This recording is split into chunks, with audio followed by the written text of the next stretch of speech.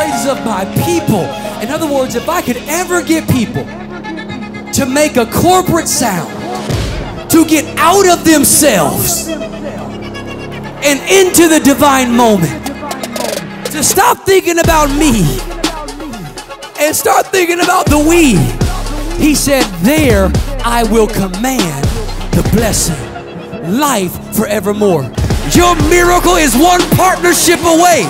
Your miracle is one prayer partner away. Your miracle is one agreement away. You've been trying to do it by yourself, but I'm not just fighting for me.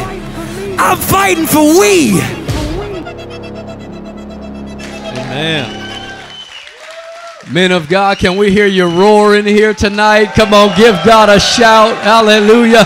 The sound of a warrior, as the man of God said. You can be seated in the house of God. We're just honored to be here.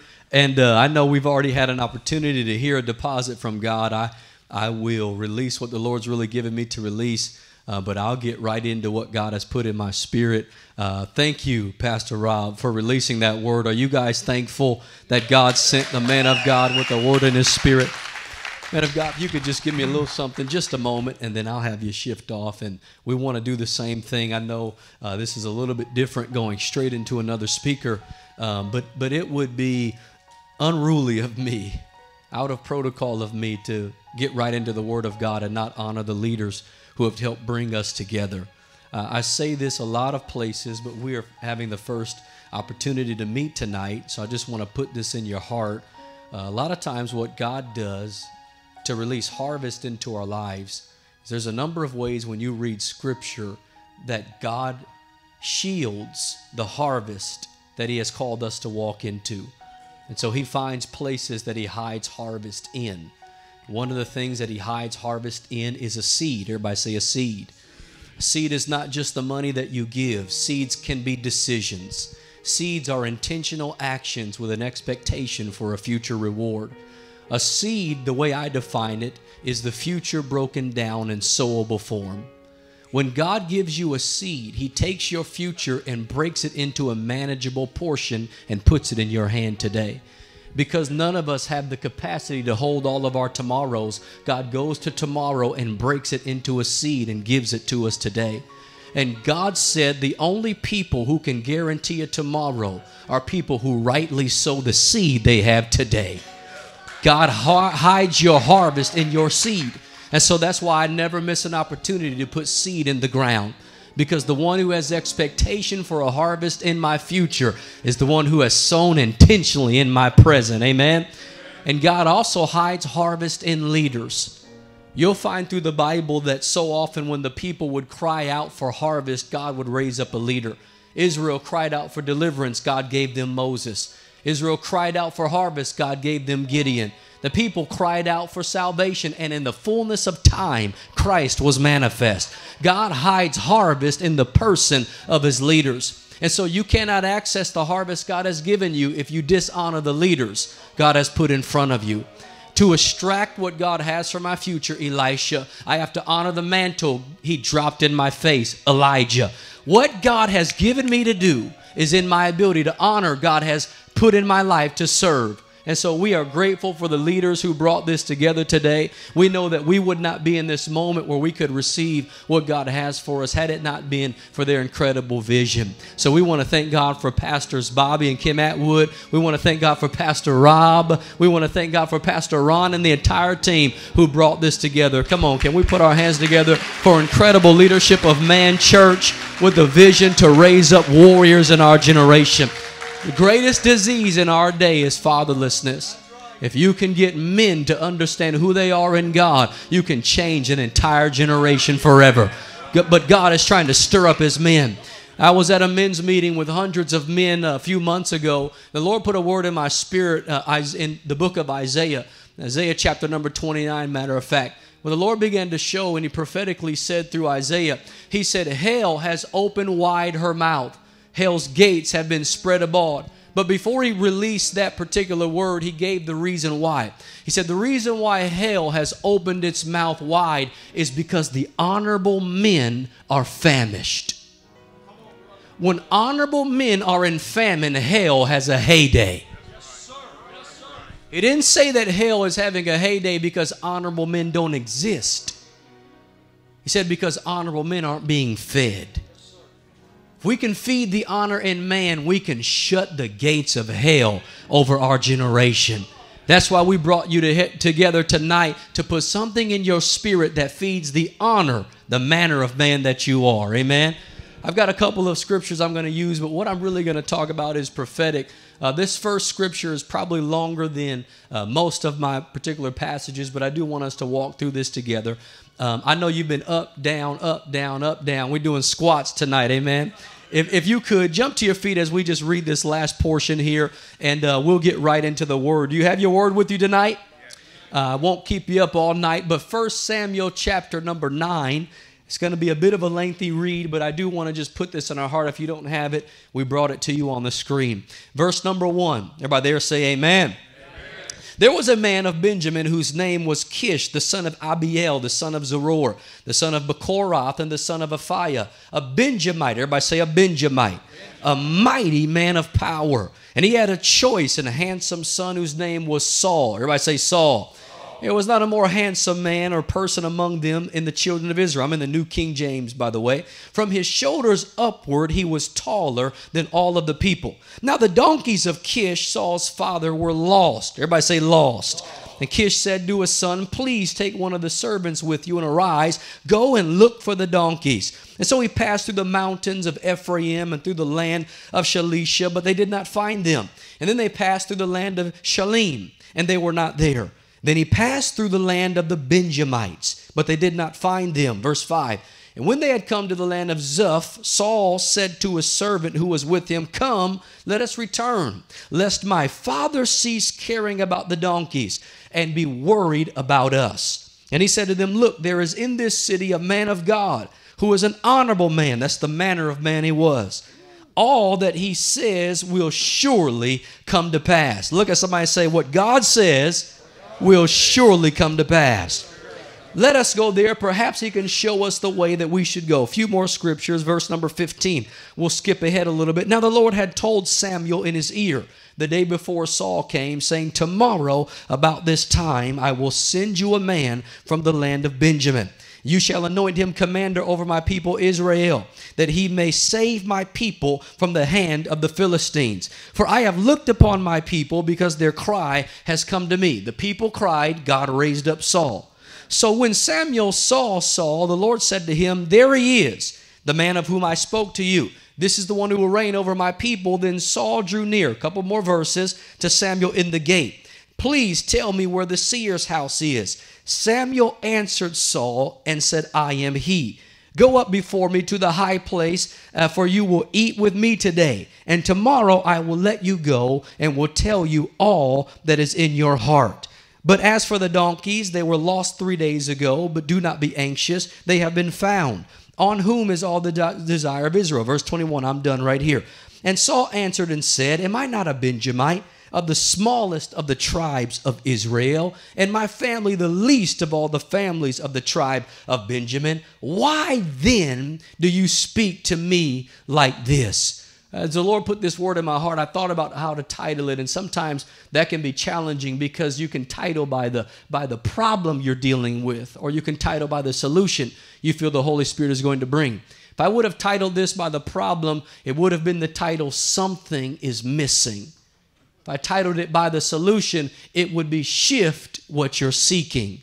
So I want you to do me a favor before you sit down and tell 3 men, shift what you're seeking. Shift what you're seeking. Shift what you're seeking. What are you looking for, and where are you looking for it? You can be seated in the presence of the Almighty.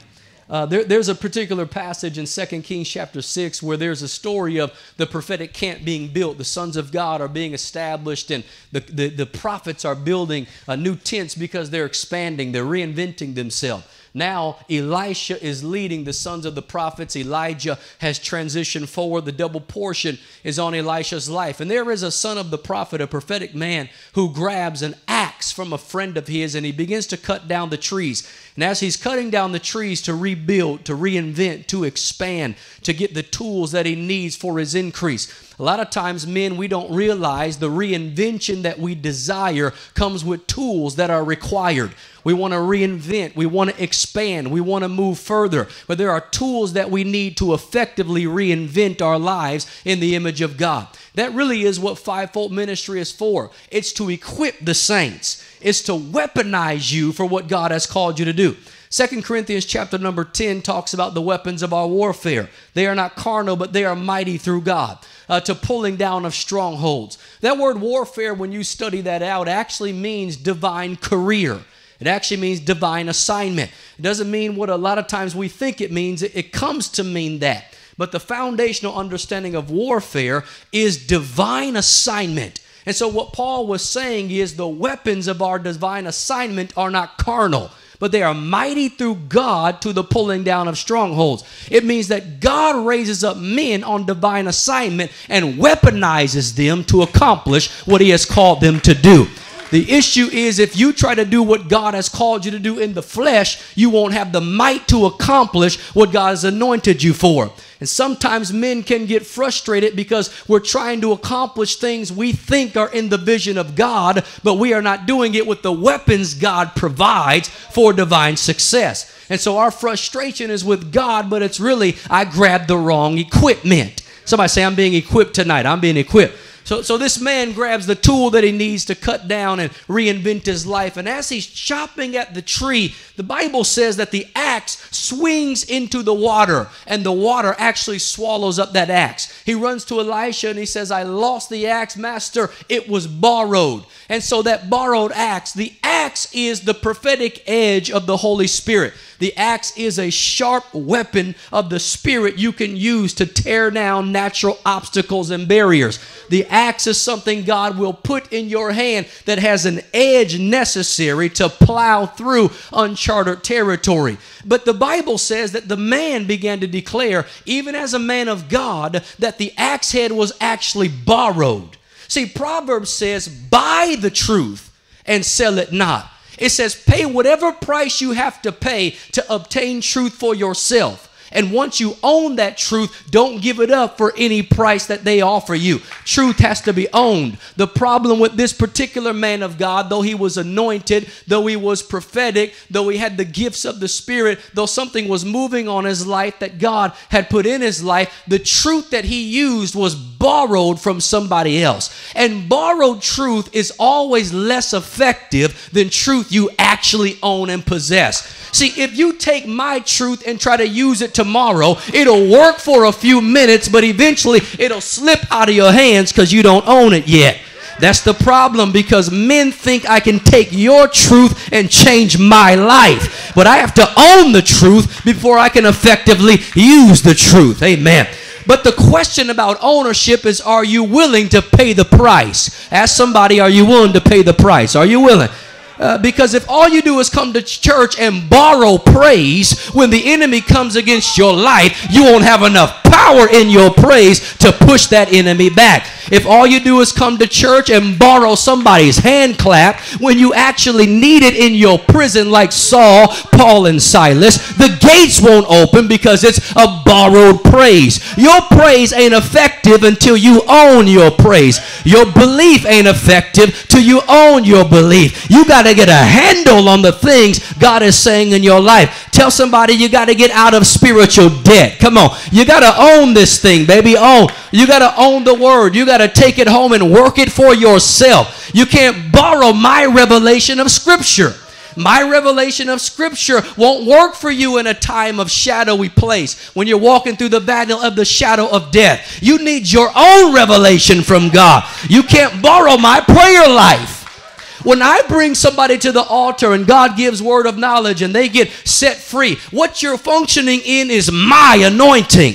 But when there is no service for you to come to, you need your own anointing to lay your hands on your own kids and see the devil afflicting their life. Leave them. Come on, you are anointed enough to man your house. Hallelujah. God brought you in this room to give you a fresh anointing, so you don't have to borrow the pulpit's anointing, but you got something in your mouth. You got something in your hand. You got something in your kingdom account that you can put a demand on to shift your circumstances. Do I got anybody here that hears me? Somebody say yes. Come on, shout yeah. See, this man's using borrowed truth, borrowed prophetic reality, borrowed edges, and it works for a little bit. They look saved for a while. They look strong for a while. Did we not cast out devils in your name? Did we not prophesy in your name? But when it comes to relationship, I never knew you.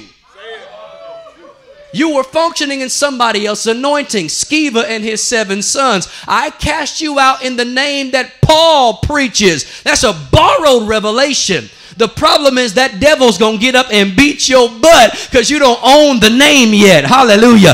Some men in here have been, I'm talking prophetically now, some men in here have been losing battles you are called to win because you're invoking a revelation of a name you borrowed from the preacher. Tonight, God says, I want to meet you and show you who I am for yourself. So you walk away with your own revelation of who Jesus is. So nobody can shake you off the solid foundation. Come on, shake yourself free. Come on, come on. I know we've been here a while, but just shake yourself free. Shake yourself free. See, you can't work in deliverance on somebody else's word. You can't use a name somebody else preach. You got to get it for yourself. This man's using borrowed truth. Proverbs said, I don't care what it costs to get truth, pay it. And I don't care what they offer you to take it from you, don't give it up. That's it. That's it. Don't give it up. This generation is trying to present you all kinds of things for you to sell your soul, to sell your truth. He said, once you own it, don't give it up. So this man has borrowed truth. The next thing he's got is he got an edge that slips out of his hand. Nothing worse than a gift that used to have an edge and no longer has it. Nothing worse than a preacher that used to have a word sharper than a two-edged sword that could change your life. But the next time he hits you, it's with blunt force, trauma. They've lost their edge. There's people in life that used to have an edge, but they've lost their edge. Now his edge is lost. So the edge of his passion got lost. Holy Spirit said, ask my men, where did you lose your edge? Somebody has been trying to reinvent their life, but the edge of your passion got drowned in your details. The edge of your self-control drowned in your schedule. The edge of your passionate pursuit drowned in the obstacles of life. He lost his edge. He's doing the same thing and getting less done because he lost his edge. You look like you're working harder than you used to work, and the thing ain't coming down. It's not because you're not doing the right thing. It's because you lost your edge. Tell somebody, get your edge back. Come on. I got good news for you now, because the prophet came to the man and he said, show me where you lost it. You can't solve it if you don't source it. Show me where you lost it. I can't heal you if you hide it. God can't heal what you hide. Adam, where art thou? I want to heal you, but as long as you hide, I can't heal. So you got to be transparent. I'm preaching to chairs. Are y'all with me tonight? So he said, man of God, take me to where you lost it. He took him to the place that he lost it. So God said, tonight, I'm going to remind my sons where they lost their passion. I'm going to remind my sons where they lost their courage. I'm going to remind my sons where they lost their zeal for God. I'm going to remind them when they believed me and the wind got knocked out of them and they didn't just lose their breath, they lost their faith. And God said, you've been moving forward like you still had the faith you used to have, but you lost it. And tonight, God said, I'm going to show you where you lost it, because I'm going to help you recover what you lost. Somebody know I'm talking to somebody up in here. That's why it's quiet. God said, I'm going to show you where he lost it, not to shame you, but because to go to the next dimension, I have to remind you who I said you were before the battle made you think you weren't it. Hallelujah. If we're being real, sometimes you can get into a fight that talks you out of who God said you were. Can I stay there for a little bit? Sometimes you can get into a battle where you forget you are anointed. That's why David had to show up for his brothers. His brothers had military might, but they faced a giant that made them forget the God they were called to serve. So David had to show up and say, who is this uncircumcised Philistine? The Lord is going to deliver his head to us today. God is reminding you, you are anointed. You are powerful. You are a warrior. You are here for such a time as this. You stand in this very room because God anointed and determined that you would be here before time began. You will make a difference in your community. Your sons will raise up and serve God. You will get free of that addiction. You shall be loosed of every bondage the enemy tried to throw in your life. The schools around you will change. I have called you for this. Somebody for 10 seconds just thank God for giving us back the edge we lost. Restore the edge to your men, God. Restore the edge to your sons, God. Give somebody a high five and say, change what you seek it. You can be seated, but don't fall asleep on a brother. Come on. He said, take me to where you lost it. Where did you lose it? So Saul is on a journey. When we read 1 Samuel chapter 9, Saul is looking for something he lost. Saul is hunting for something he's supposed to have but doesn't. Saul is told by his dad to go seek for something his family is supposed to possess but got away. Saul is like every man, realizing that in my pursuits, I am actually after something that belongs to me, but I don't feel like I have it anymore. Oh, yeah, now, because in the heart of every person is this desire for something that you can't find in the world. And so when we go to drugs, we're not really looking for drugs. We're looking for something else, and drugs happen to be available. Y'all not going to help me tonight. And a lot of times we're not looking for the bottom of the 10th bottle. We're just looking for something else, and the bottle tasted so good, I thought I would find it, and when I get there, I still don't have it. I wasn't really looking for this. I got any women in here? I'm going to say something that would have got me in trouble. I wasn't looking for it. Yeah, but the reality is something in me is lost. I'm just grabbing something to mask it. I have found a good Band-Aid. That's all I've really done. And now I've been deceived to think it's that I want, but it ain't. It's something else I think I get in that, but I don't. Saul is searching. He's looking for donkeys. He's looking for something that is in his family line, but no longer exists. Dear Lord. The donkey is a rebellious nature until you teach it to be an obedient nature. The reality is the human family, all of us, have something God gave us, but rebellion drove it from us. And we go through life blindly searching to fill the absence, what we lost, left. Dear God. And now the challenge with Saul is, I looked in this city and didn't find it. I talked to these people and didn't find it. I went to that place and didn't find it. I even got help to find it, and I still didn't find it. And now in your search for something that is lost, you became lost. So now you're looking for a lost thing as a lost man. See, this is the whole story from Adam, Genesis. I can preach Genesis 2. This is the whole story from the beginning. Adam lost a thing, and in his search for a thing, he lost himself. And all of humanity after Adam is to find this ache inside that I lost, that I know I'm supposed to have, but I can't get it anymore. See, Adam gets put out of the garden and swords go back and forth because he can't eat of the tree of life because he would be eternally in a fallen state. So Adam is consistently now living in a state where he looks from the outside at something he used to be on the inside of. So now he's held out of what God said was his. Y'all don't hear me. Y'all don't hear me. Now, no matter how long and far I try to reach, what I know is mine is out of my grasp. That's why Jesus said the kingdom is at hand. My God, I came to put it back in reach. Hallelujah. This is what you really need. I just came to you. What you couldn't get to, I brought to you. Anybody glad for Jesus?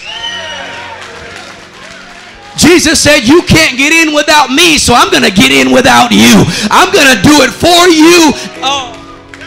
So now I can do it through you. Hallelujah. But Saul, you got to change what you're seeking. And so like him, you know, we're lost, we're aching, we're broken, we're looking, we're trying to find it. And Saul doesn't even realize this. Like us, Saul is looking for something he lost. And his servant says, there's a man of God in this city. If I can get to that city, maybe he can explain to us how to get back home. Oh God. Did I go there? I'm not going to do that. Let me get.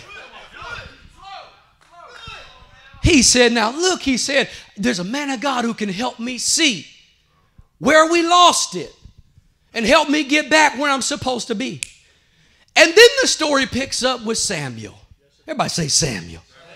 Bible says that Samuel heard in his ear the day before, I'm sending a man to you that you will anoint as commander of my people. Now this don't make no sense to me, y'all. I just read that Saul's dad, Kish, told him to go find some lost donkeys. Did I not? I just heard his natural daddy tell him he's sending him to find these donkeys. And God had the nerve to tell the prophet, whose words never fell to the ground, I'm sending him. Y'all didn't hear it.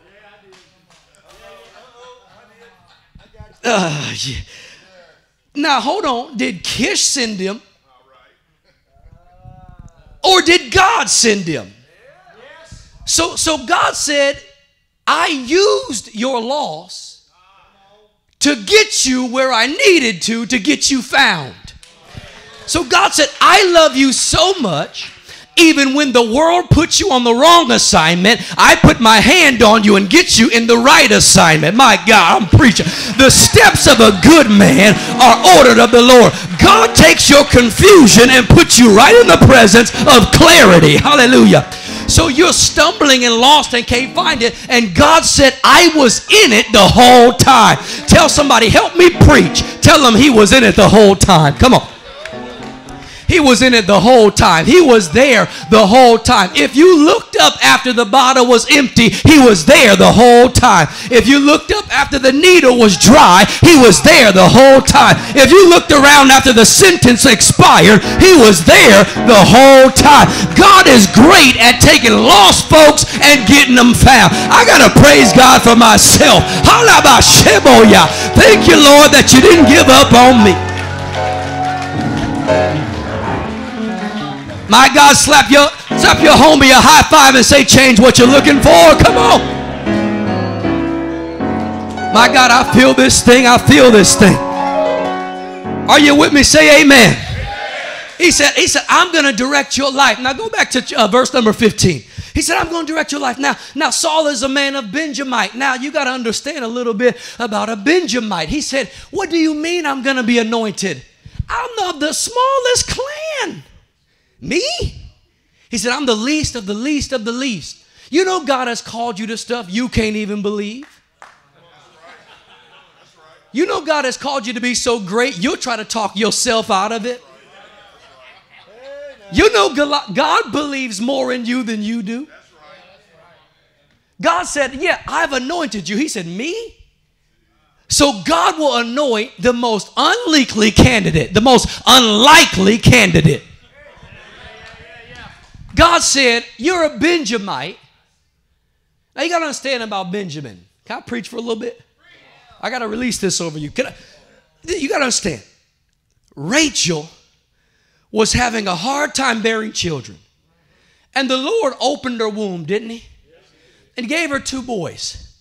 And the last one is this Benjamite guy. Y'all know Benjamin. She wants to name that boy Son of My Sorrow, because she bore him in pain. She bore him on the labor bed of death.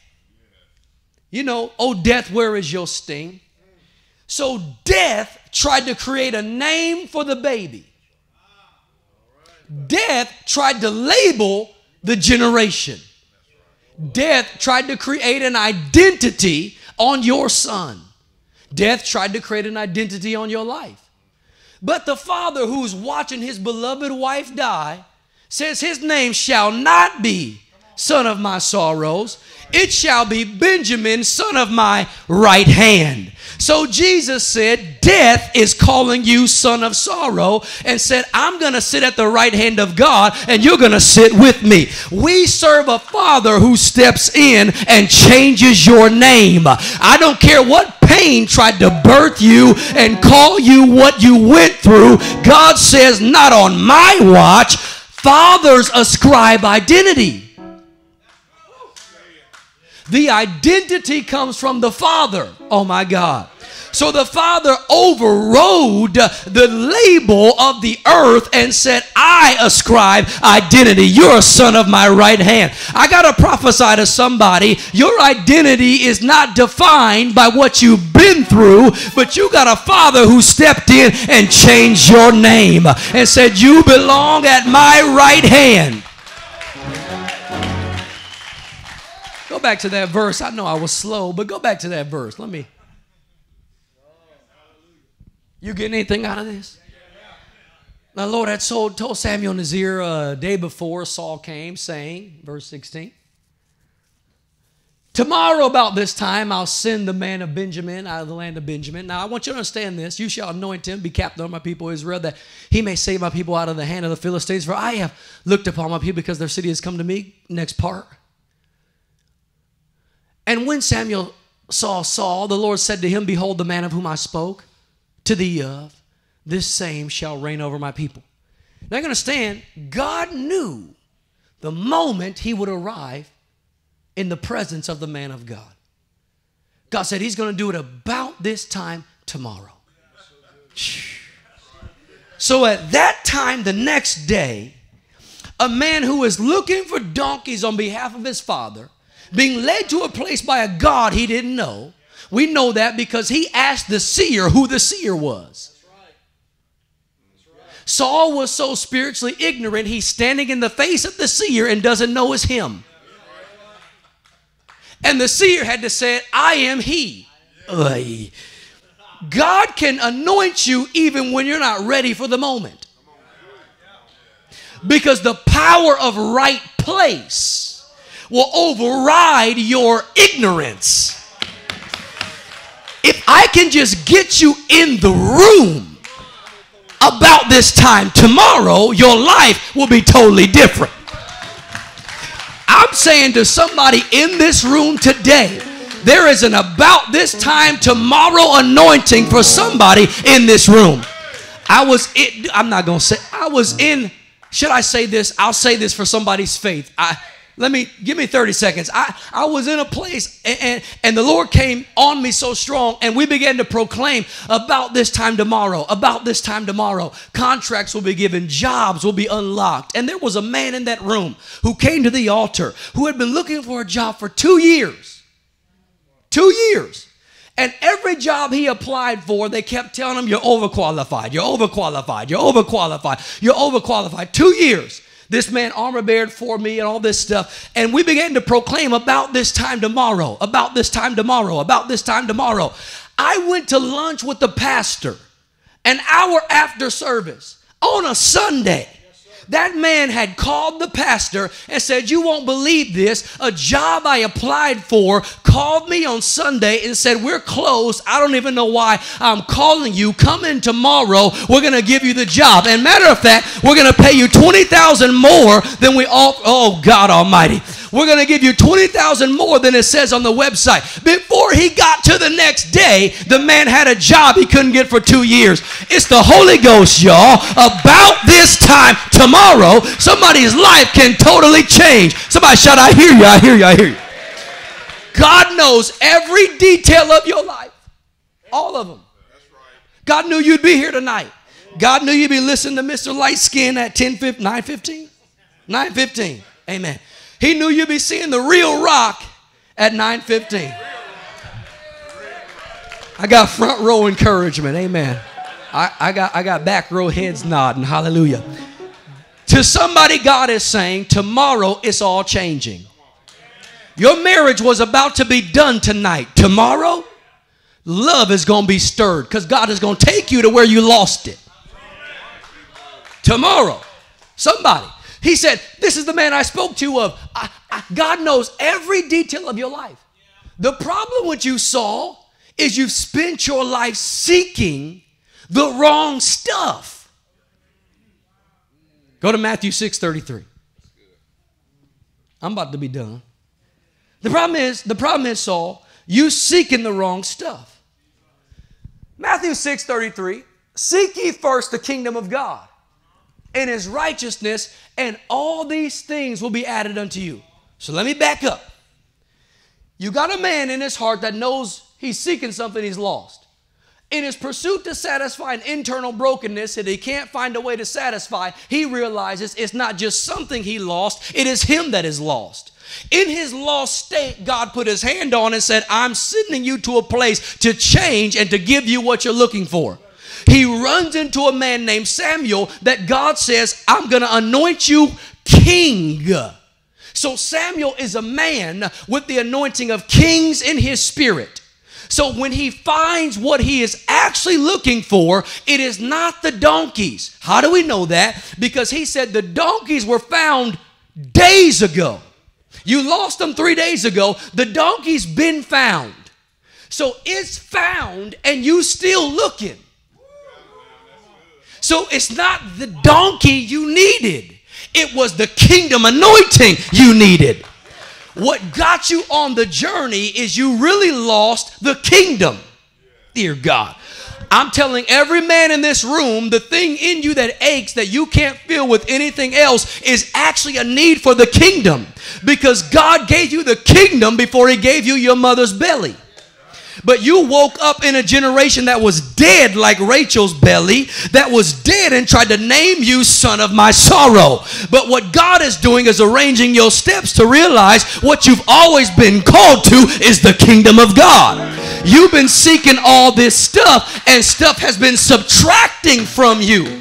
But when you seek first the kingdom, all this will be added unto you, my God in heaven. What you really need is only satisfied in the kingdom of God. Hallelujah. I'm going to preach to myself.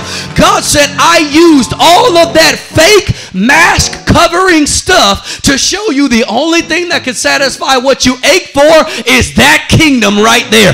Tell 3 people, seek the kingdom, seek the kingdom, seek the kingdom, seek the kingdom. Because, can I teach for a little bit? Watch, let me release this. Because you were designed to function in kingdom authority. You were designed to speak and the world respond to your voice. So now you speak up and it keeps rebelling. When you were actually designed to speak and it respond. But Adam lost his authority when he got into rebellion. So now stuff that used to listen to him is running away from him. But Jesus gets up on the boat and says, peace be still. And it responds to his voice. What manner of man is this? It's not supposed to be only in Jesus. It's supposed to be in you and you and you and you and you and you and you and you and me. Because we have a thing in the, oh God, because we were born for the kingdom of God. You're supposed to be able to speak to sickness and sickness obey. Speak to my God in heaven. Tell somebody, change what you're seeking. Let me keep going. Seek ye first the kingdom of God. Let me teach this principle that'll change your life, and I'll finish, I promise. Be seated. I'll stir you back up in a minute. I know you're getting tired. I'm going to get you home, I promise. Watch this. I got to show you this. The kingdom of God is a ranking world in the Holy Ghost. I can't teach the kingdom deep right now. I'm not going to do it. The kingdom of God is a divine rule in the realm of the Spirit. So the Bible says, in Him we live, in Him we move, in Him we have our being. It says that the kingdom of God is righteousness, peace, and joy in the Holy Ghost. It's not righteousness, peace, and joy with the Holy Ghost. It's righteousness, peace, and joy in the Holy Ghost. Everything you have in the kingdom is in the Holy Spirit. We teach the Holy Spirit as the governor of the kingdom. He is. But He is also the actual world the kingdom exists in. He governs it because He is the essence of it. When God created everything, the Bible says, oh, how am I getting here? That He created everything through Christ. The word Christ is word and anointing. You understand? Word and spirit. So everything in creation came out of God. When nothing was there, God made everything you see by reaching into Himself and pulling it out. He released His word and His spirit.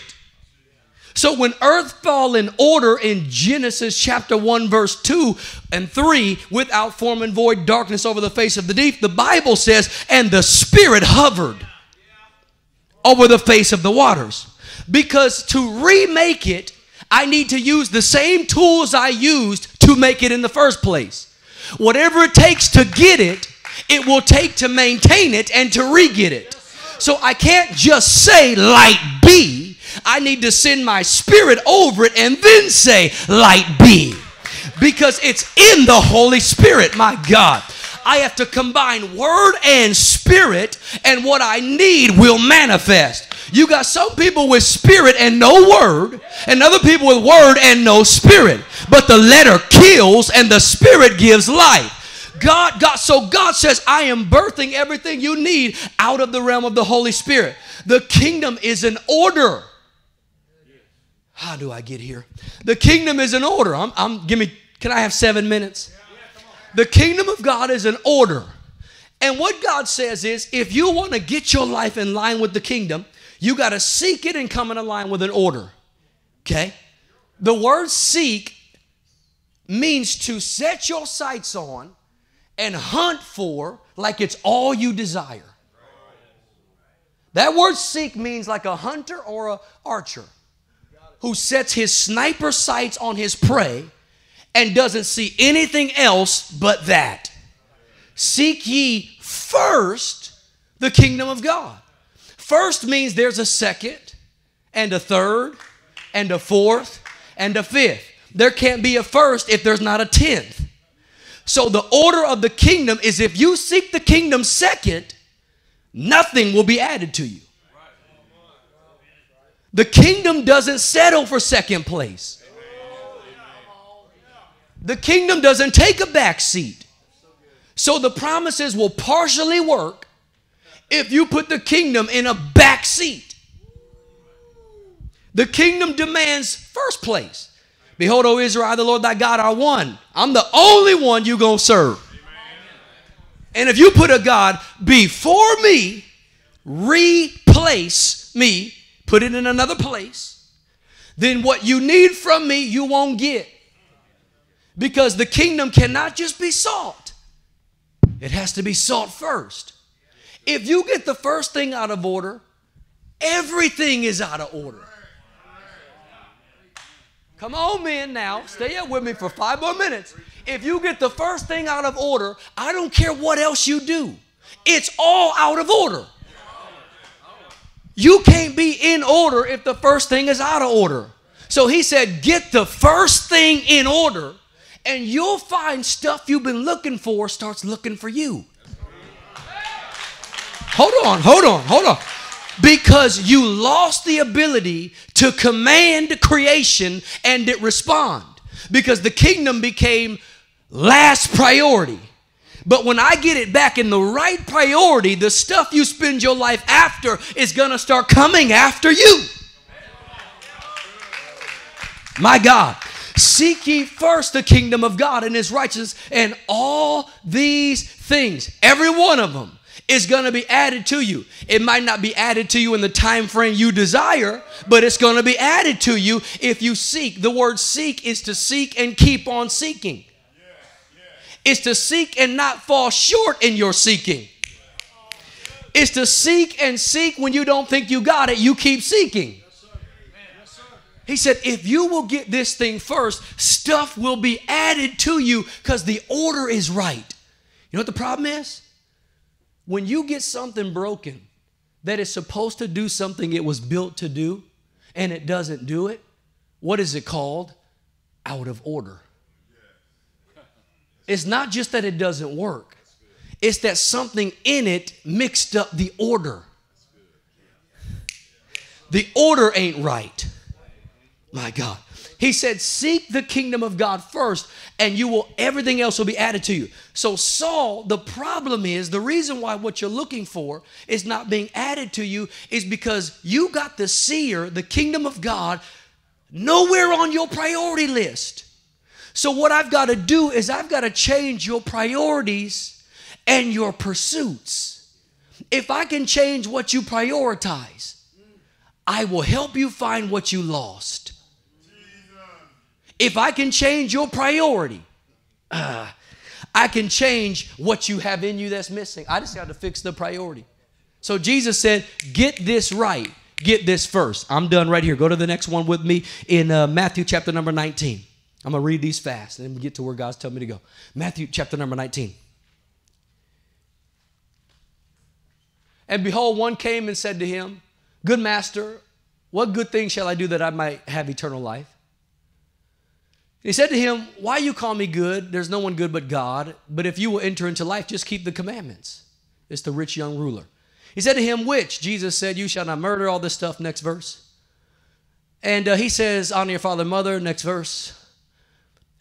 I've done this stuff. What do I lack? Next verse. If you want to be perfect, mature, a man that I can trust, go and sell what you have. Give to the poor, and you shall have treasure in heaven. And come and follow me. I'll watch the next verse. But when the young man heard that, he went away sorrowful. So the question is, are you willing to pay the price to go after what God says you're supposed to put first? And it ain't about his possessions. It's about any attachment you deem more worthy than your kingdom pursuit. What is causing you to turn and walk away? I'm not paying that price. No, I don't know about that one. Go to the next set of scriptures I had for you. I think it was Matthew 13. Here it is. Again, the kingdom of heaven is likened to a treasure hidden in a field. Everybody say a treasure. That which when a man had found it, he hideth, and for joy thereof, what'd he do? So he did the exact opposite thing of this guy who refused to let go of his stuff in the world. This man said, I have found a treasure that's been hidden from me my whole life. I don't care what I have to give up. I will give it all up to get that field. My God.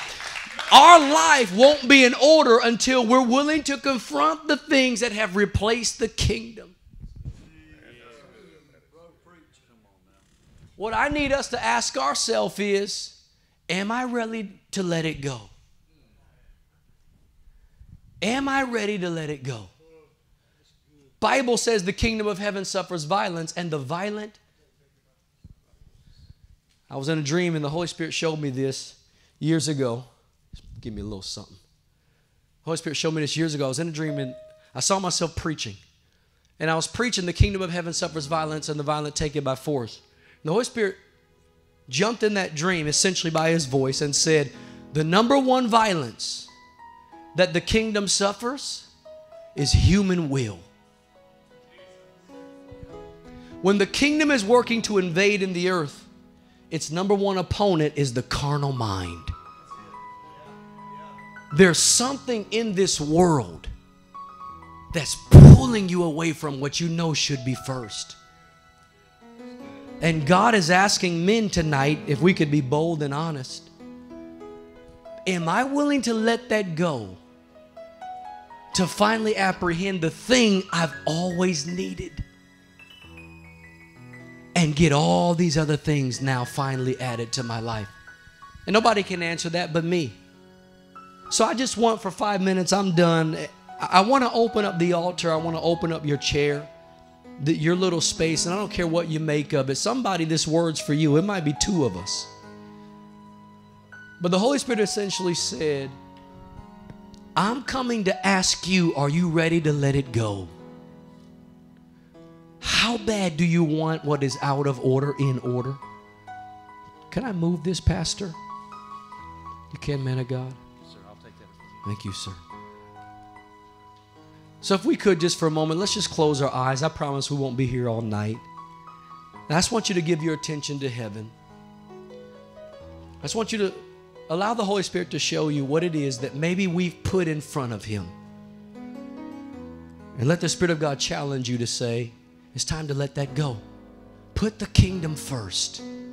Put the kingdom first. Spirit of God, in a few moments, I'm going to make a call and give some guys a chance to come here and as a sign that they're letting it go. And I ask you, Holy Spirit, even as you have been speaking to us all night, even in the worship and the praise and on the way here, there are some of us in here who say, you know what, I've tried it all, I've done it all, and I'm still lacking something inside. I thought I've served you right, but it's all out of order. Tonight I'm deciding to make the kingdom my top priority. And I'm making Jesus my number one pursuit. Spirit of God, I ask you, reveal to us those things that are in the way of our divine pursuit. Now, men, I'm going to count to 3. I want you to keep your eyes closed. There might be 2 or 3. If you feel like this is for you, I want you to come up to this altar and just for 2 minutes, give it over to God. As the prophetic psalmist began to declare, I give myself away.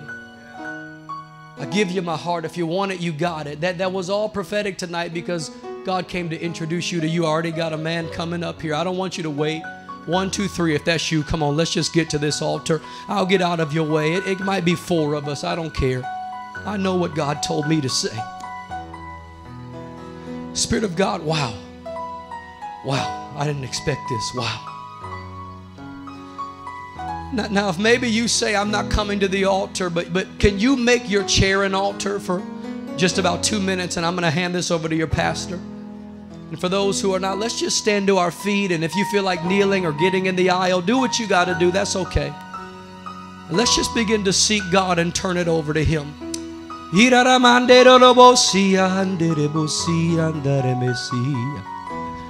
Honor every man who made a decision tonight. I want to give pastors permission, if I can.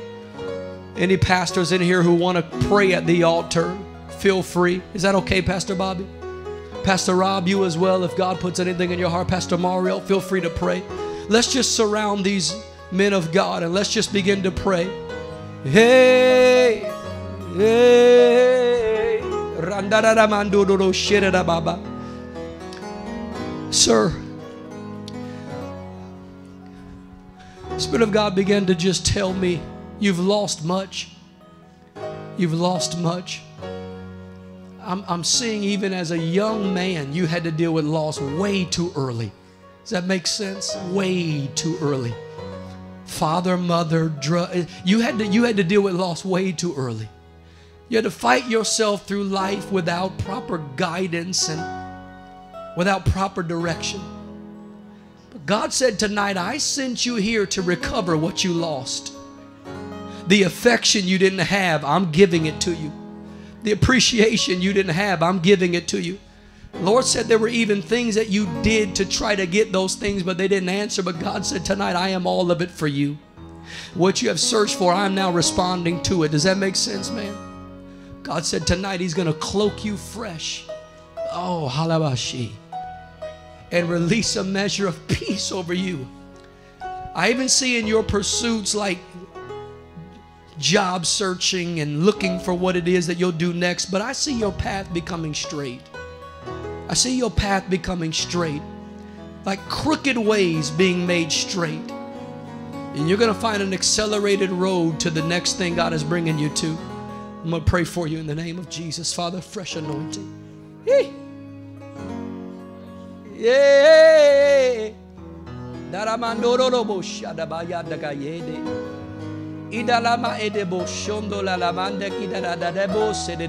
Release it, son. Release it. You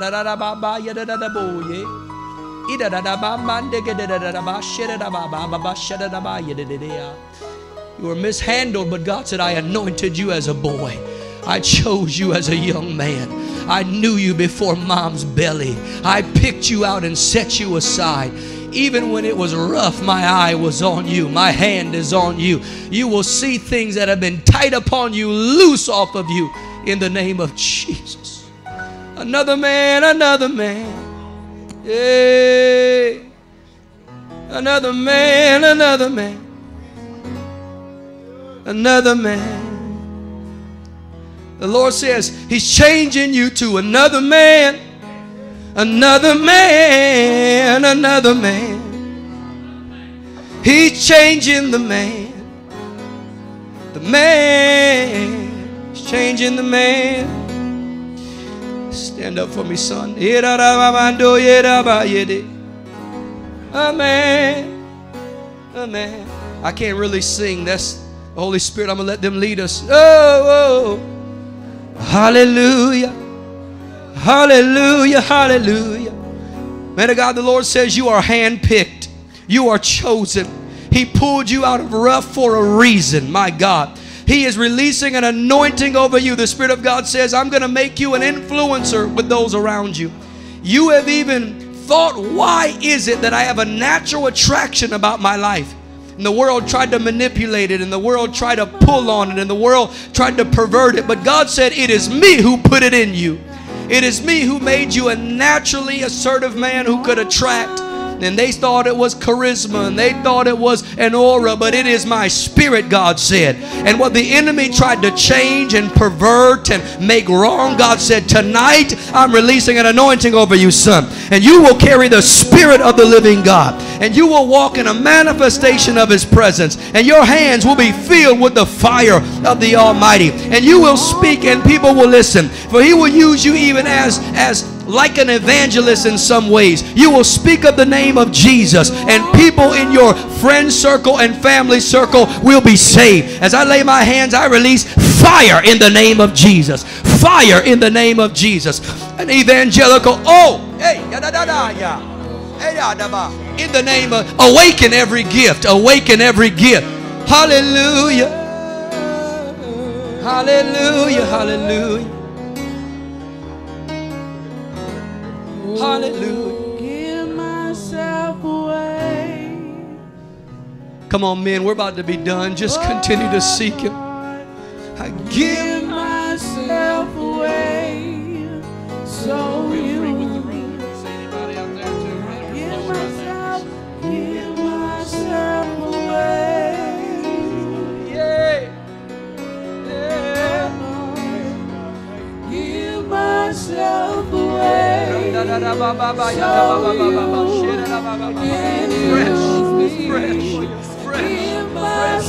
Fresh favor. Fresh favor. Man of God, the Lord says He's giving you fresh favor. He's giving you fresh favor, fresh grace, fresh influence. Somebody is going to see you and give you a chance. There's a fresh favor coming over you. What you have been passed over for. What you have felt passed over regarding, God says, I'm now going to release in the name of Jesus. You will no longer be last. I will make you first in that area. Hey, favor. I can't sing, y'all. I just love Jesus. Come on, let's just worship. I promise 3 more minutes. So you can use me. My life is not my own. To you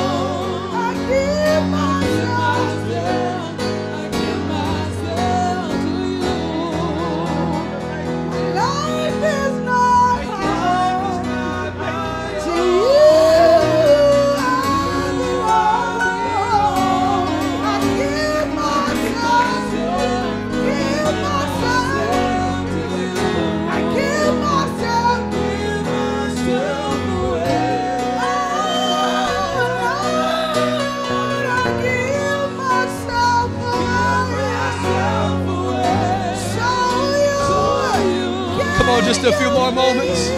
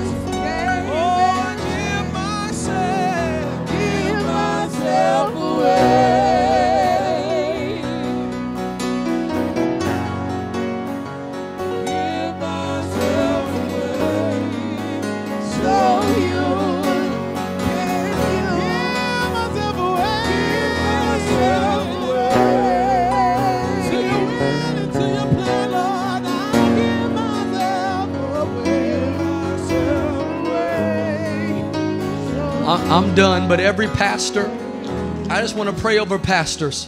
Lord God, release a fresh anointing of expansion. Every church, every itinerant ministry, every apostle, prophet, evangelist, pastor, or teacher, expand the work of their hands. Open up portals in this region. Open the heavens over every house. Release dimensions of revival in the name of Jesus. Restir those who have not come back to the house of God. Let there be an awakening in Jesus' name. Pastor Mario, you go back to Orlando with fresh fire and fresh anointing and fresh grace. Man of God, even as you stand to preach, you will preach with a new dimension of authority. You will preach with new codes and revelation. God said, get ready to write like never before. Get ready to pen like never before. God said, write the vision. Vision is revelation. God is downloading kingdom revelation.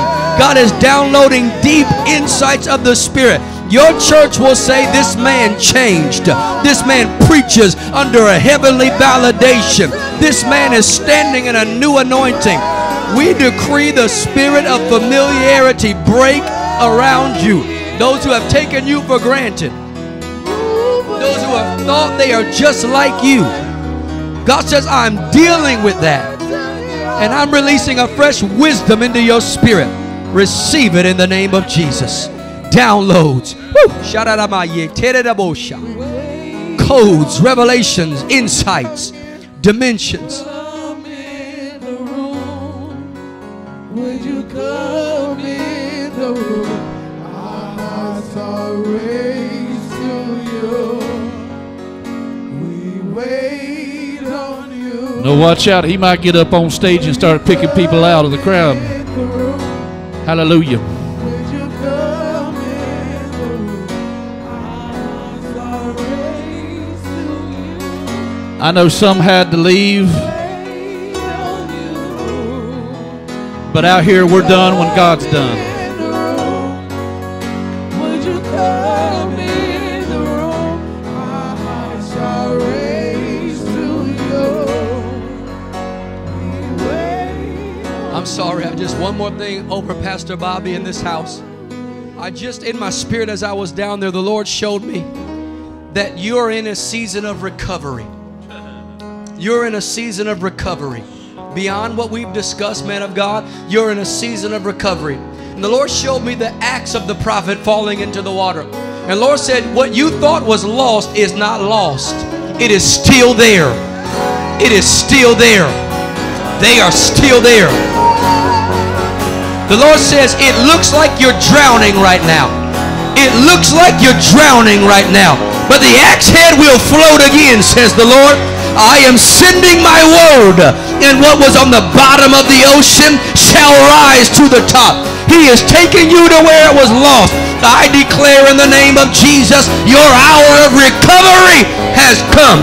Come forth, everything that is buried. Come forth, everything that was lost.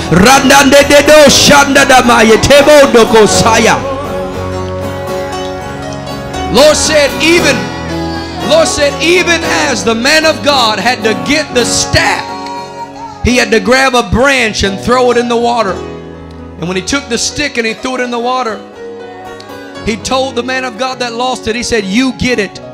God says there is a natural element you're going to throw into the dimension of what was lost, and it will be what restores what has been buried.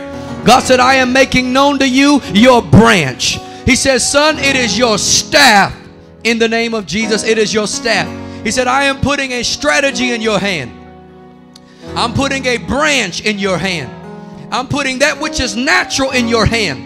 And son, you have wondered if the thing in your hand that is natural will affect the thing that is invisible. But God said, indeed, this natural element will be the very thing that causes heaven to respond. And this natural thing is a prophetic tool to cause what has been sinking to rise again. My God. He said, you will not be drowned. You will not suffocate long. You will not see your end in this hour. You are not done and you are not over. God said, what I have put in your hand is more than enough. What I have put in your hand is more than enough. God said, I used what was lost to make you run to me. And you're running to me. I'm giving you a strategy. And the hour is coming where I will tell you, pick it up, it's recovered. In Jesus' name. We seal it in the name of Jesus. Over you and Pastor Kimberly. Yeah. You see it with your own eyes. Son, you have wondered if you would see some of these things. God says you will see it with your own eyes. You will. You will. Your eyes will not grow dim. You will see it. And you will see it suddenly.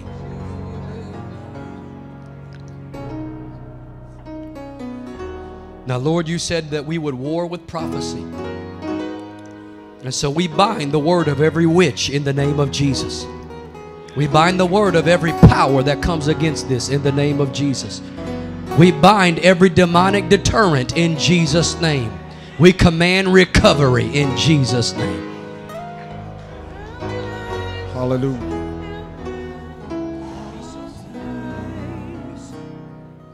Sealed by your Spirit, God, for the perfection of the manifestation in Jesus' name. Hallelujah. Hallelujah. Hallelujah.